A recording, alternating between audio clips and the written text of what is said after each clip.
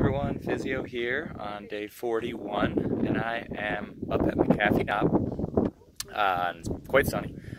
It is Friday, right around noon time, and there's pretty much no one up here but fellow thru hikers. So it's an awesome day, even though I didn't get to see my sunrise here. I hiked out Four Pines Hostel this morning, and it was a really cool hostel, donation-based. I got an awesome dinner last night at a local restaurant that they run you to and from, and my leg is feeling much better. I didn't get much sleep last night, but somehow through, Advil and turmeric pills and other anti-inflammatories, my knee is feeling better.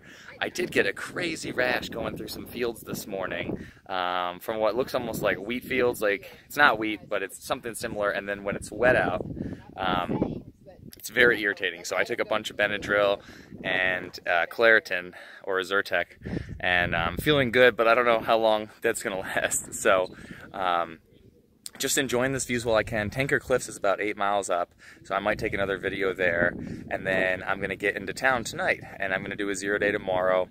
Daleville's a pretty large sized town. I'm gonna have CVS, so I'll get a little knee brace, I'll get a massage, and maybe I'll see a movie. I'm gonna go to the Ballast Point Brewery, which isn't far from there, and it's just something I'm really looking forward to.